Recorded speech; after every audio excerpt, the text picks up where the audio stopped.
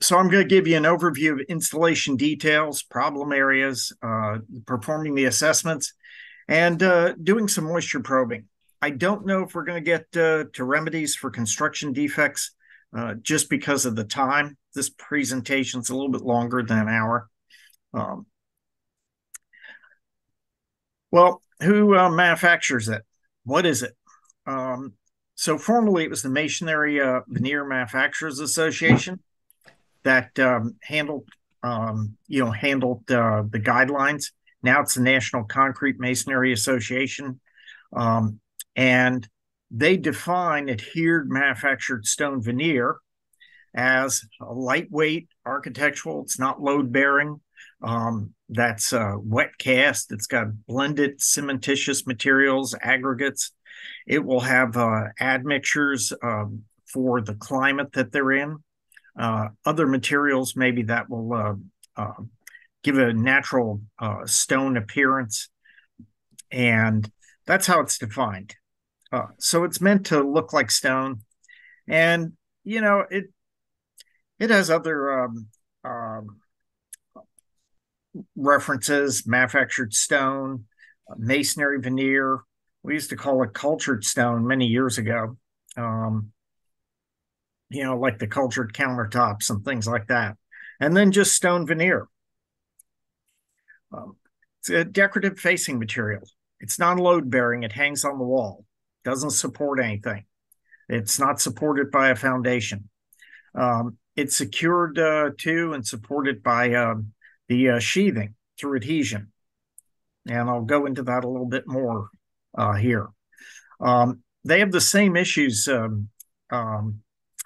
as stucco, actually, because it is a cementitious product. Natural stone veneer claddings can have the same issues that adhered stone veneer. And by natural, I'm talking about field stone that you would see like sandstone, could be granite, could be limestone. I saw a lot of that in Northern Virginia through the 90s and 2000 because I worked up there so much. Northern Virginia, Maryland, the entire area, Nova. And it's installed in the same manner as the manufactured stone.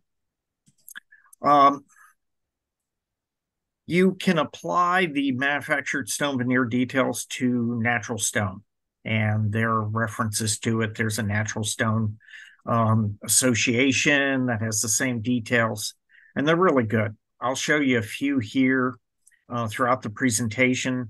I'm not going to give you a lot, and they're not easy to see. I put them in here because I had some people that peer reviewed these presentations, and I had to prove what I was talking about, that they're actually, the details I was referencing.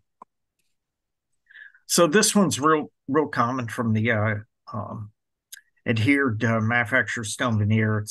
This one's a 4th edition, second printing, but it's the same. They now have a 5th edition, 4th printing. So you've got stud framing, you've got exterior sheathing. Usually it's OSB. Then you've got 2 layers of WRB, water-resistant barrier. That's a little different. Older systems, years back, you would put 1 on. And then they switched because of a lot of Joe Steebrook's work and presentations at NIBS, the National Institute of Building Sciences. You do a scratch coat, embed it with lath. It can be non-metallic lath too. And then with the scratch coat, you put your adhesive mortar on, just like you're setting tile. And you can see it on this illustration. Then the veneer units are placed on there, and they're much thicker. They make it look like tile here, but I guess maybe somebody can tell me in the chat how many people wind up inspecting this or seeing it, or well, I don't see the chat bars as easily. So We see this stuff all the time, Stanley. I saw it yesterday. okay, Yeah. well, I've been dealing with this for years as far as stone. When I first was taught, I actually was taught stonemasonry and did some.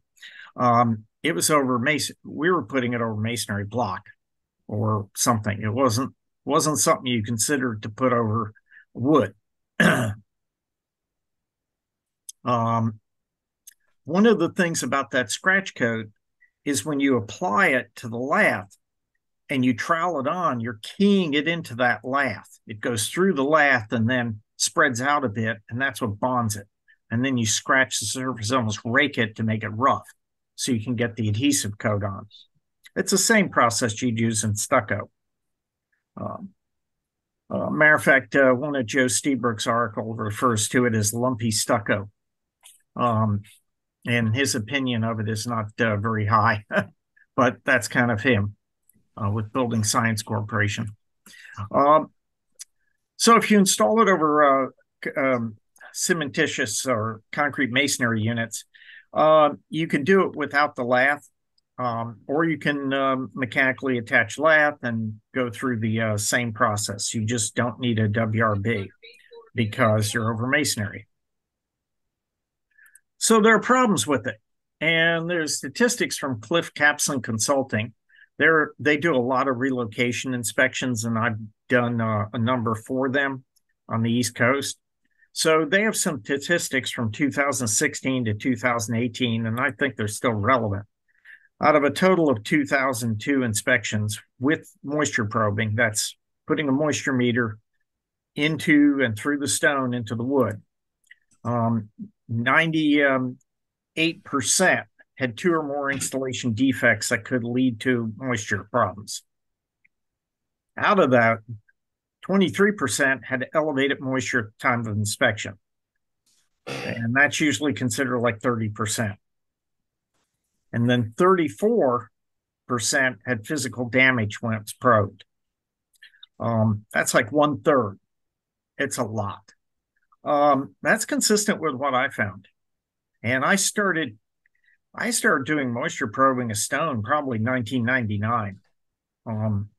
It wasn't that long ago, but I started doing it in Maryland, Northern Virginia, because once we were finding problems under eaves and stucco, it was just continue into the stone.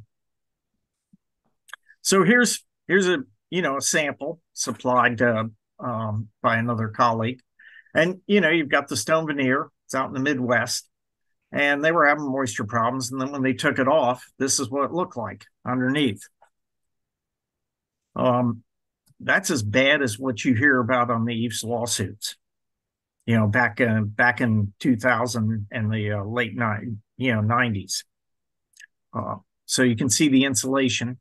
And it's running up the corners even to the siding, so it's not just a window issue. So, quick question for you, Stanley, because I remember, when I was doing construction, which was a long time ago, it seemed like in the wintertime, the bricklayers and the concrete guys would be sitting in their trucks until noon, hoping it would get above freezing so they could lay brick. Yeah, that's right. Right. Are there issues about temperatures installing stuff under different climate conditions? Yeah, yes. But you come to a different set of problems. Then it starts falling off because you're dealing with chemical reactions. So this is the same thing as pouring. First of all, that scratch coat is concrete. So you've got the same environmental considerations, but you don't have a mass for curing. The next thing, you're using an adhesive. So it's actually even more vulnerable. Yeah. So you're setting something like a tile adhesive. So freezing the 32 degrees, is that the threshold? Actually, when you start getting down below 50, your cementitious materials take longer to cure. So it doesn't have to be freezing for the cure to be different. Remember, now we're getting into a little bit of the weeds, but remember, if you're getting down to 35 and your cure rate is accelerated, then if you're trying to put an adhesive coat over a scratch coat, it hasn't fully set. And you get problems with that. So with the adhesive coat, you would follow the manufacturers, installation instructions. None of us are going to know that. We'll just see it falling off the wall. Yeah. A lot of times the temperature isn't as important as getting the proper thickness. That scratch coat should be about a half-inch thick. You shouldn't see the lath. And that's not usually the case. Or it won't be scratched. I'll show you some examples if we may have time. You'll have to keep me on track here a little bit because I'll try to periodically look at the time. All right. Well, you still got 45 minutes. Well, you got 45 minutes. I've got a lot of stuff.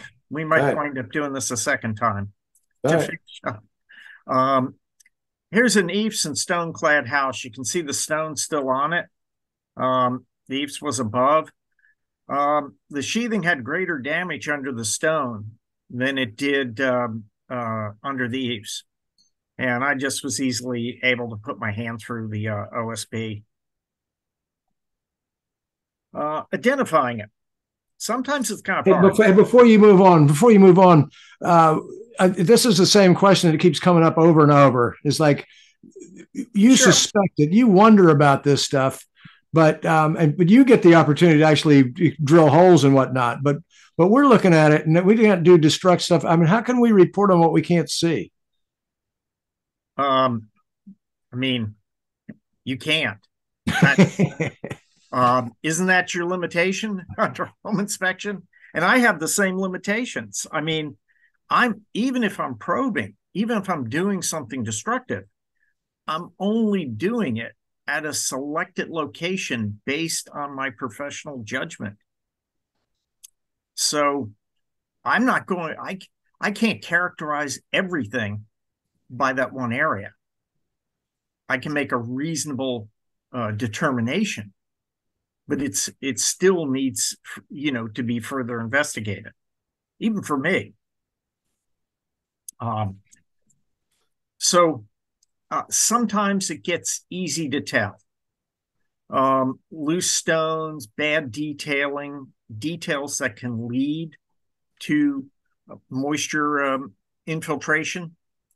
And then when you get that, it's like, okay, it's a further investigate or assess. That's the best way I can say it. It's kind of like having the indication of termites or wood destroying insects. Yes, we can't identify them, but you can certainly recognize damage from wood destroying insects. Well, how extensive is it if you only find it at one location? Are they in the wall? Well, it needs to be fully assessed. Did that answer your question, Hollis, or answer everybody's? I think we all know that there is no answer to that question. But I think what people are wondering is like, what, and I think you're probably planning to get there, is like, what are we looking for that would tell us that there's a problem? Now, Nick is saying it's all about the detailing, and I think he's right, which is something you just said a second ago. It is a lot about the detailing. And then it's about how they installed it. And a lot of times you're not going to know how they install it until it starts falling off. And that might take a few years to show up. Or it could be high up and you won't know it until, the stone falls off the wall. Now, see, I'll put a ladder up, but my inspections, I'm going to spend hours, to locate just on the exterior. So I'm going to put ladders up at various points and, sound the wall and things like that. You're not doing that. You can just do an overview. So we'll look at a few details later on. One, I just want you to kind of see some of the examples of how to tell this if you're not familiar. Anybody on the on the webinar. A lot of times you can look for chipped or cut pieces of this, and there'll be no pigment color inside the adhered manufactured stone veneer. It'll have it on the outside, and then inside it'll look more like concrete. You'll see this aggregate, different color aggregate sometimes. There'll also be small voids or air pockets that you don't typically see in natural stone, little craters, tiny. I mean, I'm talking like less than a 16th of an inch or a 32nd. But you'll see them. Or you come to something like this with columns where you've got these regular, whoops, sorry about that. Not sure if I can go back. Well, so I'm a little limited here on my, there we go. Got it. So you see, you've just got that regular, and that's a cornerstone. It's like an L shape. Dead giveaway. It's manufactured. And there's a problem on those columns if they've got wood in the center. Stones are manufactured, they fit in regular patterns usually. You kind of, sometimes it's like somebody would say you could look for the repetition, like one stone will be copied or duplicated. But you kind of go a little crazy looking for that because there's so many stones and they'll orient them differently. But the regularity, here's an example of like natural stone. Irregular, the venation in it, this is sandstone, really tells you. And then you've got this thick mortar because you need that. The stones are usually thicker. Here's one. They were kind enough to put my first initial on it, S, S, S. I'm not sure why, but all these stones had S's on them.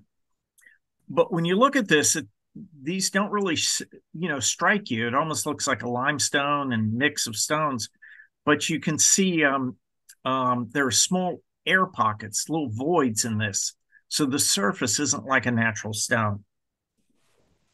And you can see the mortar, this is almost like a dry stack method.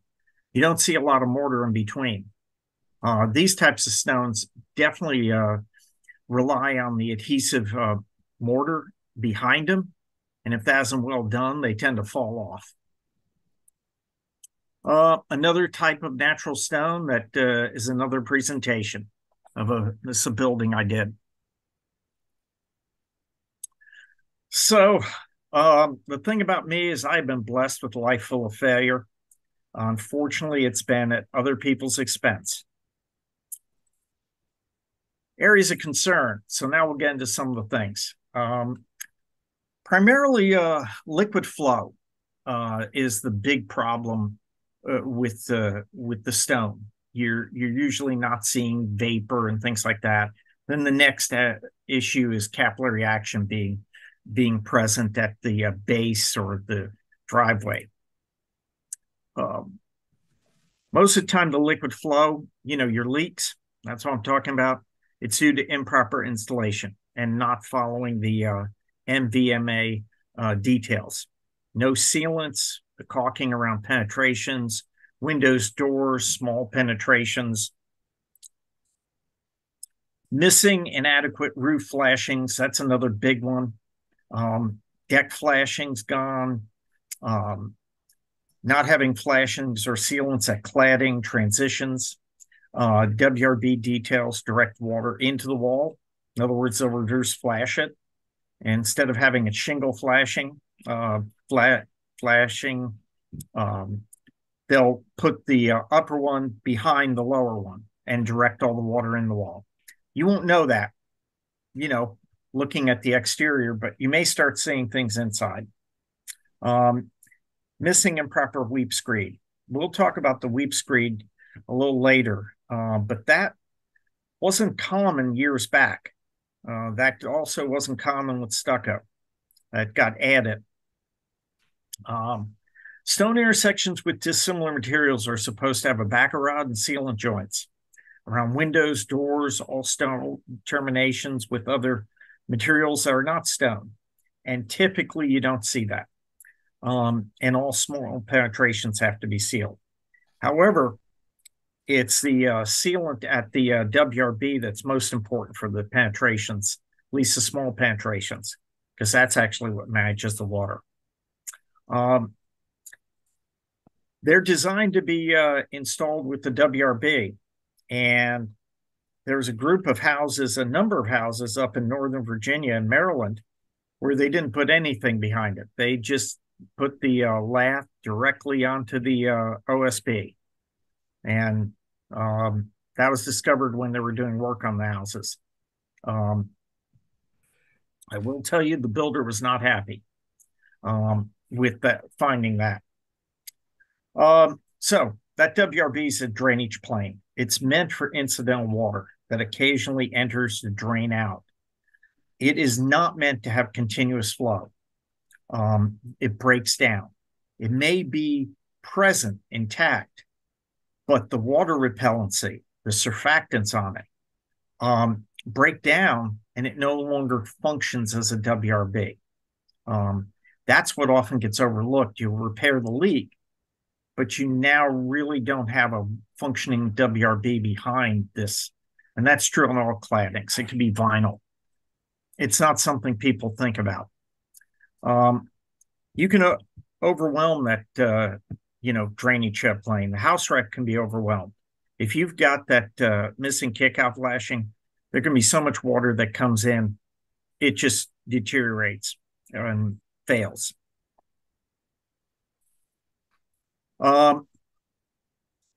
Sometimes you can get one layer of, I'll just say house wrap, but I'm going to refer to it as WRB, for a rain screen drainage plane system. That's where you have a space, or you have a different type of, you might have a channel or something installed in the wall that allows water to drain through. And here's some of their ASTM standards for the WRBs that they have to comply to. Not all house wraps are made the same, and that's another talk. I've experimented with some, and it's surprising the differences. They're not even tested the same way. The testing for felt is not the same as the test for Tyvek, so it's not even comparable. There's a number 30 felt, the type, just to break up the words on the screen here. So here's an example. You've got two WRBs. This is in preparation for it, and you actually have a drain screen, principle. So you've got a house wrap on there, and then you have the felt put on over that. And the purpose of that, why they came out with the two WRBs, is that first one that you see up there, the Easy Guard, acts as your drainage plane. The felt is a sacrificial layer. It gets wet, it crinkles, it makes that space between the lath and the house wrap. And then if you damage it or the mortar sticks to it, which it will, it doesn't matter because the house wrap's all intact.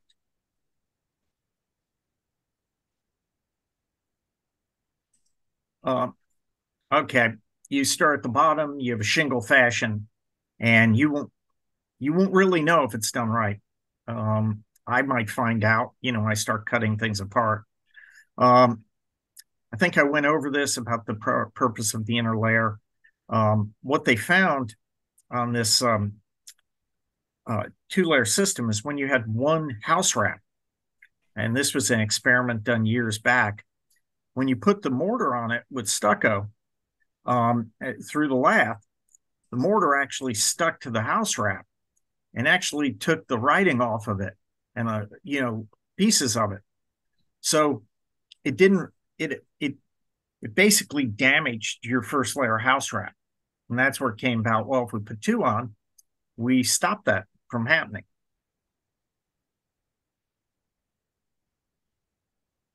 WRBs, minimum of 2-inch horizontal joint lap, 6-inch vertical lap, 16 inches inside and outside corner lap. So you wrap it around the corners in both directions. A lot of times on the stone, when you get to the trim, they won't have any sealant. They'll just have mortar. You can look at the trim where it makes a transition from the decorative stone, say on the front of the house, or just wrapped a foot around the corner. And you can look at that, and sometimes they won't have a WRB. They just, cut it or don't continue it around the house. John Craner had a good, little picture of that he sent me, where it's like you look at the siding and there's no WRB visible between the trim piece and the siding. Is it all over? Don't know, but it certainly means that it should have a further investigation because that's a major issue. That house wrap should be integrated and installed with all the flashings and accessories and the weep screed and everything else that's done with it. A lot of times that doesn't happen. So this is a fairly new house in Virginia Beach, Virginia. And there's going to be more on this. You notice there's no WRB, there's no wrap around the window.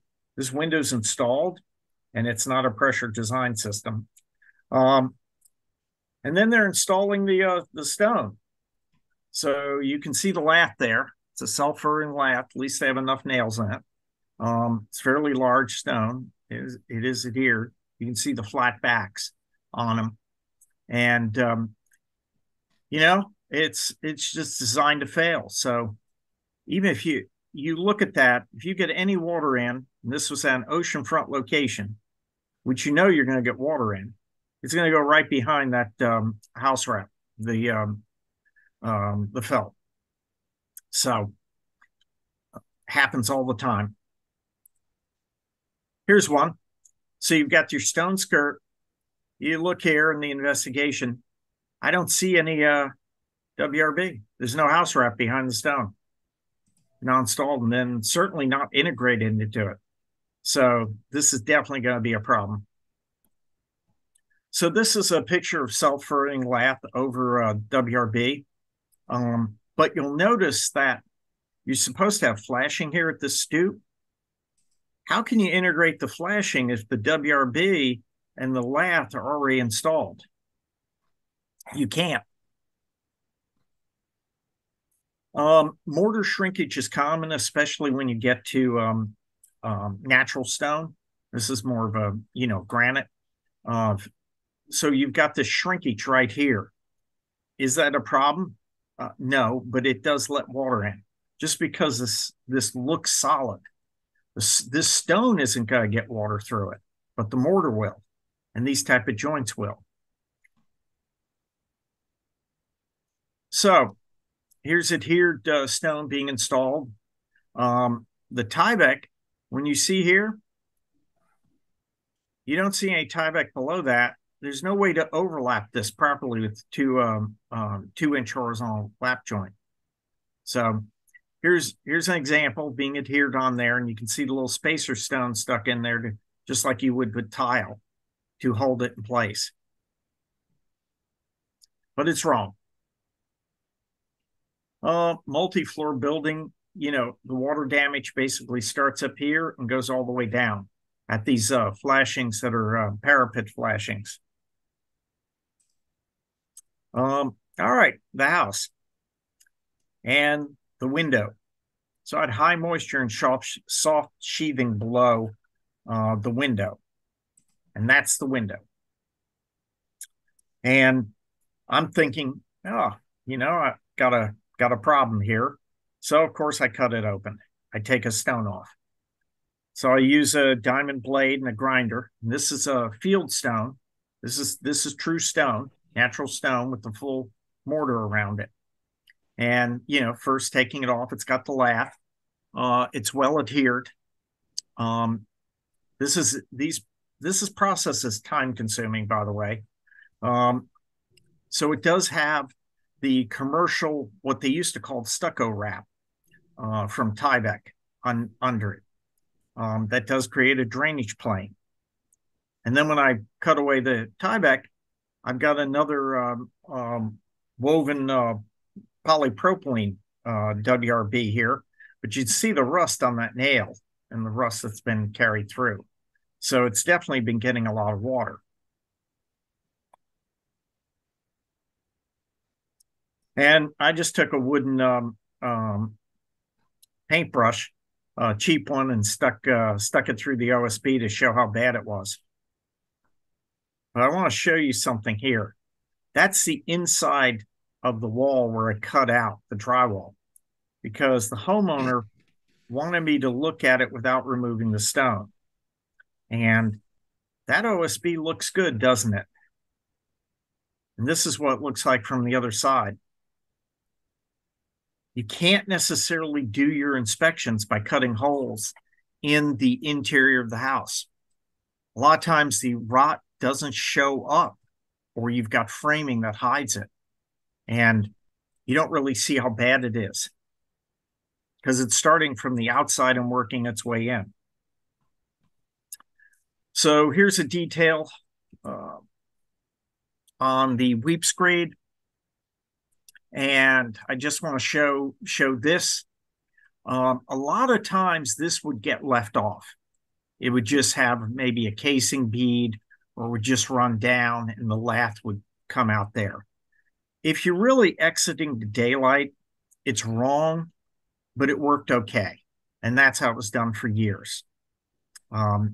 Then they put this detail in here.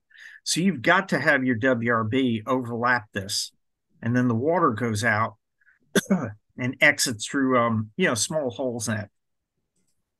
It's supposed to be 2 inches above paving, unless the paving's supported by the foundation, like it's part of a driveway or a porch. 4 inches above soil. You need the clearances. Typically what happens is this just run down to the ground. People are asking, how can you tell? Well, one thing you'll almost always find is they'll just put it on top of the driveway. One of the reasons you want to space there is, there's a hard surfaces will move, have a certain amount of movement, and the stone will break off at the bottom. The other reason is you want an exit point for water. If you mortar it to the driveway or to a porch, you have no way for the water to exit. You're just making a cup inside there if it gets in. And if it goes into the ground, you wind up having a termite, location, access point, as well as maybe a moisture wick up.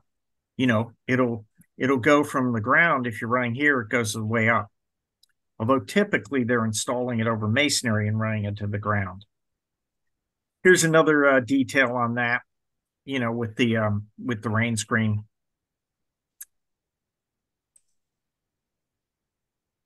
So let's see. Let's go over to this one. All right, so here's another one.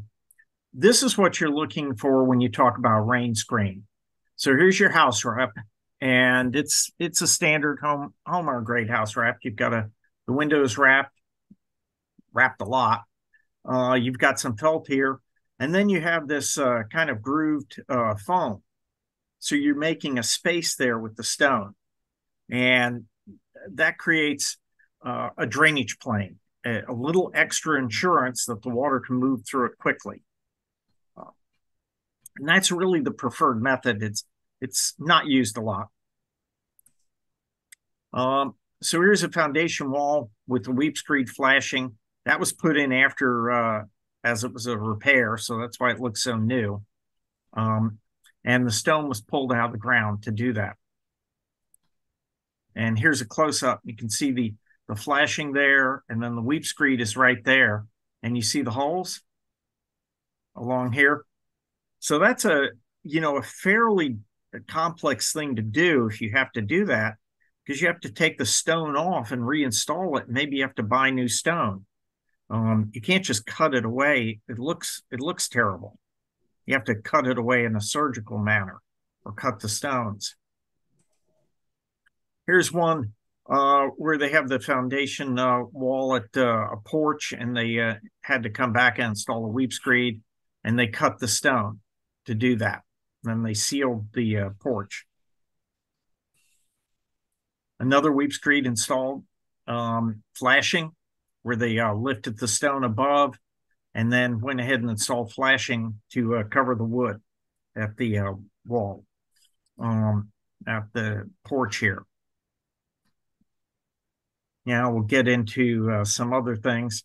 I want to mention that when you run that stone continuously over the wood wall and then onto the foundation, you don't usually see much problem at the foundation where you've got that masonry and the stones running over that to the ground. It's still not supposed to be done that way. But you don't usually get a big problem with that. But you need a way for the water to drain. And what they're supposed to do is have a drainage mechanism, right where the wood transitions to masonry. So you're draining the wood framing, and then you're just putting the stone on the masonry, and you just have a little a little weep screed there. That's another thing you don't see, or they don't put it low enough down. So here's this window. We go back to that same house. It's not sealed. It's just the mortar right next to the window. That is wrong. Making the mortar tight, making the stone tight against a window does not seal the window from water. It only screws up the window or the stone. Here's another one. So you've got a vinyl window, and they just install it tight.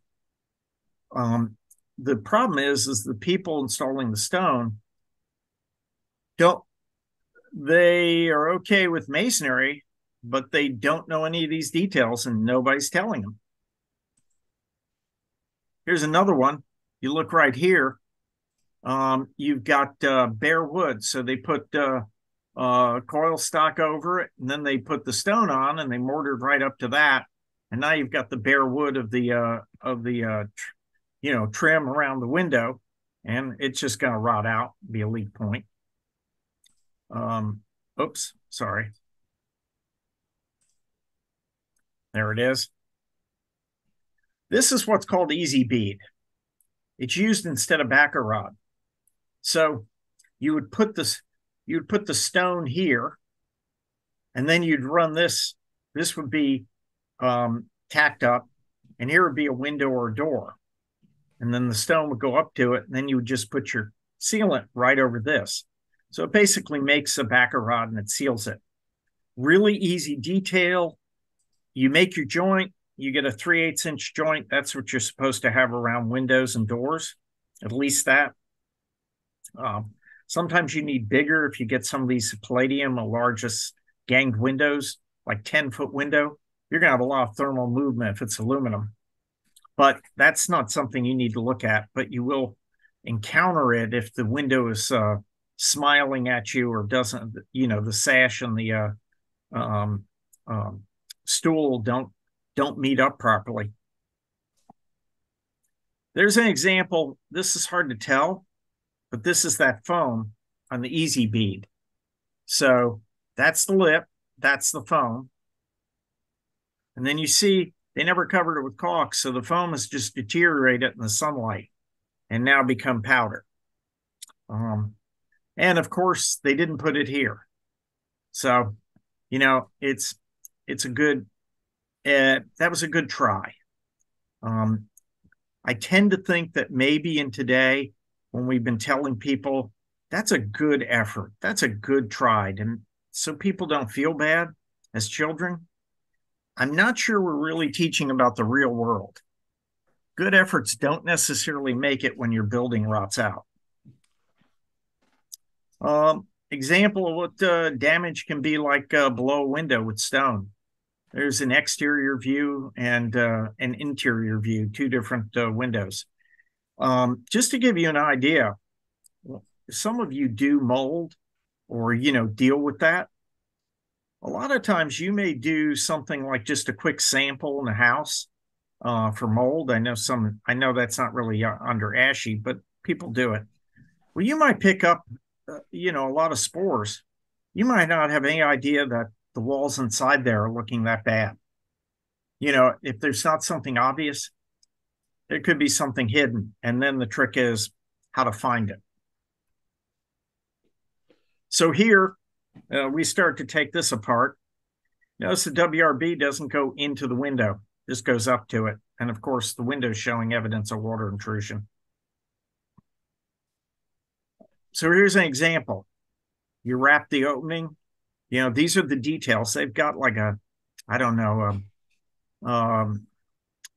65 pages or more of details. There's really no excuse. And here I'm showing the 3/8" joint at the window sill. A lot of times you'll get the jamb of the window will have a sealant, but the sill won't. It'll just sit on top of the stone water table. Hey, Stanley, well, do you mind if I interrupt for just a minute here? Because we got 15 minutes left, and the questions are just coming in so fast that I stopped interrupting you because you'd never got anywhere. So here's what I'm going to suggest, and maybe this is Sure. the wrong time to ask this, but a couple of people have actually asked you to come back. I'm wondering if we could negotiate in real time with you, so that you've got a couple of minutes to so you can kind of plan this last 15 minutes to do it, to do whatever you're going to do in the next 15 minutes, with the understanding that you're going to come back again. Okay. Okay. But here's what I want to do. I'm going to save all of the questions. Okay. And I'm going to write them into a document and send you all the questions that you can use to prepare for when you come back. Oh, that's a good idea. Okay. Yeah. So I'm going to get out of your way. We're going to stop interrupting you unless I see Oh, one no, that no, makes sense. no. That's great. I told you this subject is normally like a 2 hour talk. Yeah. Yeah. And Let's do it that way. So, you guys, know, keep putting your questions actually in even there. more. I'm going to capture the questions. Keep putting the questions in the chat. Yeah. I'm going to capture them before I close the room tonight. And then we're going to send the questions to Stanley, and then we're going to invite him to come back with the list armed with the answers to these questions. Because otherwise, we're never going to get to we're never going to. Well, you're not even got to the He end won't have. here anyway. We'll be doing all the talking because all we're going to be Yeah. doing is asking questions. There's so many. And the thing is, it's a little bit when I do this, I usually I often speak a little faster and go through this, but being on a meeting, a Zoom, I'm not sure of the pacing and dynamics since I don't see everyone. If I'm moving too fast or too slow. So Well, you it's certainly have their learning for me. attention. You certainly have their attention because they're asking questions left and right. Good. That's fine. Yeah. Um, you know, that is absolutely fine. We'll get through. You won't get through everything, and then the questions will be important, and we can see how we'll do the next one. Okay. Okay. With this, um, here's another detail showing that 3/8 inch joint at the jamb of the window. I'm not or door. Yeah, they have a similar detail. I just want you to see. It's like I'm not. Because you'll go out there and you'll say, well, you're supposed to have a joint here. You're supposed to have a minimum 3/8 inch joint. And everybody go, no, I'm not. I don't need it. Well, the manufacturers, the Concrete Masonry Veneer Association has agreed on these details. All the manufacturers, you may not know the manufacturer, but this is a manufactured product. Don't have to quote code. You have to install it according to the manufacturer's instructions. And if you don't, it doesn't meet code. But you don't even mention that. That's how it's supposed to be done. So here's an example of a closed cell backer rod as opposed to the easy bead. This is too tight here, but I can live with that. However, they never installed the sealants. They just put the backer rod in and left. Luckily, it was in the shade, so it didn't deteriorate too well. It does help keep some water and insects out. Here's one. They put a fillet bead. So they essentially ran the mortar up there, but then they decided to seal the window. So they put this bead of sealant, over it. The problem comes about with this is the thermal movement of these windows. You've got this mortar isn't going to move. You've got the stone as a thermal movement, but you get to this aluminum clad window, and that aluminum is going to expand and contract just like vinyl siding. You guys know that. You know how much aluminum siding would move if you're that old to go back to that. And that larger window is going to thermally expand. It's going to hit the mortar. And what's going to happen is the jamb, the sill, they're going to bow up. And then you're going to get that gap there. And the only fix to this is to cut this out.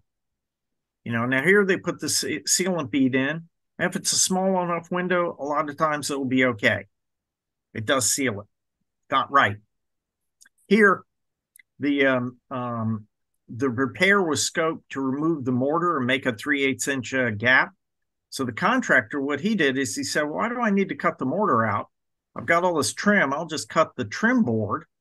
I'll cut this back, and then I'll paint it and seal it. So if you've got that trim detail, it's pretty easy to get this, expansion joint around windows and doors. Here's one done correctly. Not too often, but that's what it should look like. And when you press on this, it should have give.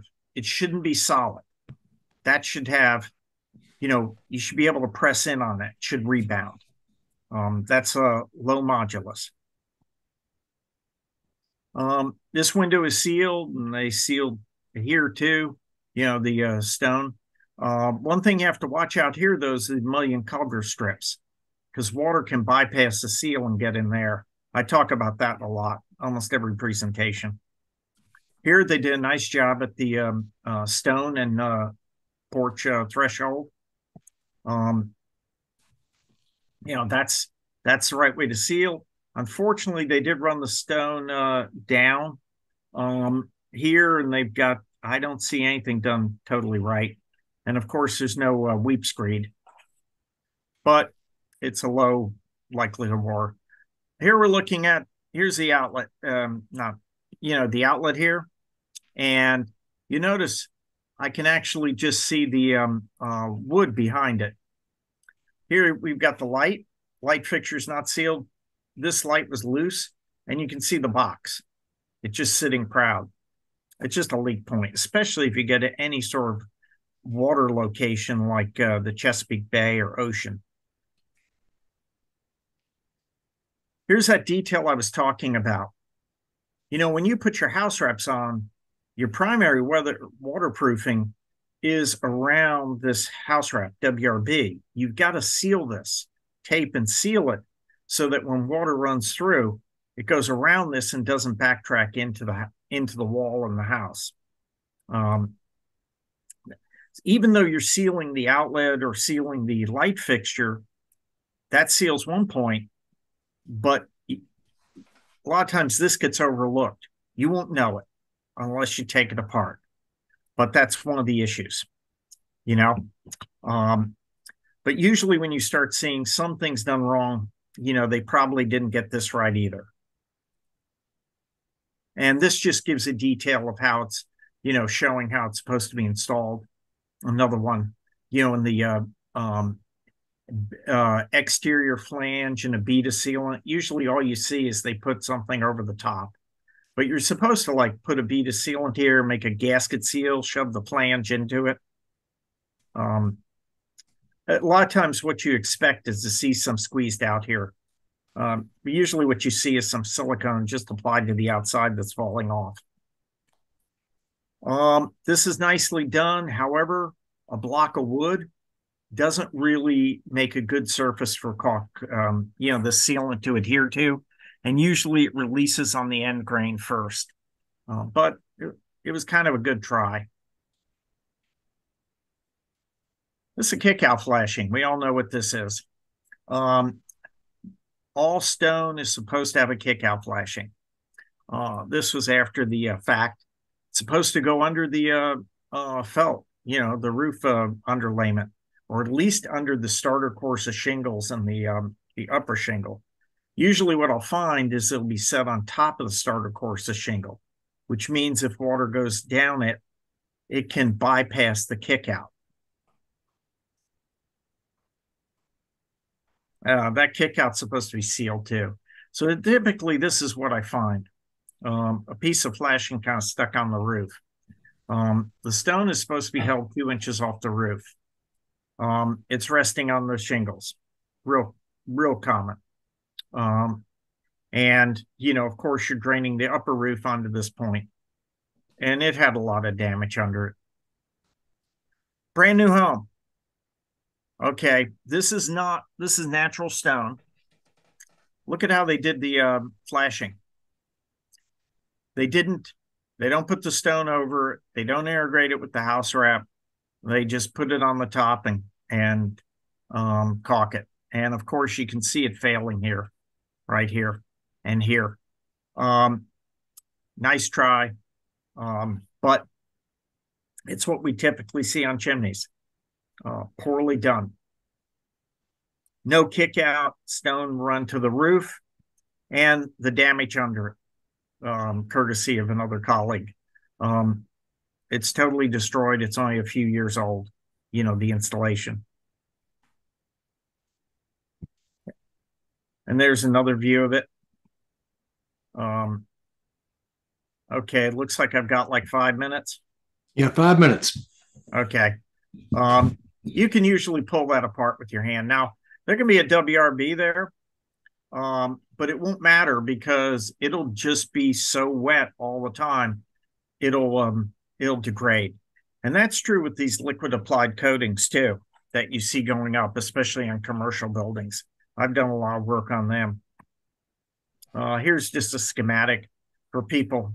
You can't really tell it, but it just shows what I'm saying is actually in the diagram. Your kick out is supposed to keep the water from going behind the stone because you've got this thick wall cladding. With clapboard, you could just run your step flashing up over the clapboard and bend it out a little bit. That's how I was taught years back, but since you had clapboard, you were layering your step flashing. 2 inches above the roofing. Where this becomes problematic is where, a lot of times, like some of the manufacturers years back would just have 3-inch step flashing. That was, accepted. Now it's a minimum of 4-inch. But the way you deal with that is you just install a counter flashing over this, over your step, and then you do your same details with the weep. Here's a polypropylene, plastic kick out. We see these all the time. It's sealed, it's properly done. This was an after fact. They cut the stone above there to make a little space. It's not 2 inches, but they had to deal with what they could work with. You still see the stone dust on it. Interesting thing about these things, though, is they seem really durable. But I had one house with like 9 kickouts in Richmond, Virginia, and the squirrels ate every one of those kickouts back. And that was a repair 10 years ago, and then they had to go back and replace the kickouts again. Only time I've seen it. So if you see little gnaw marks or irregularities, it could be a rodent. All right, bay window with roof, wall termination, needs a kick out. So you got window, and it's not a very big bay window. I mean, it's small, a small roof. So here's the detail. This is how they did the roof.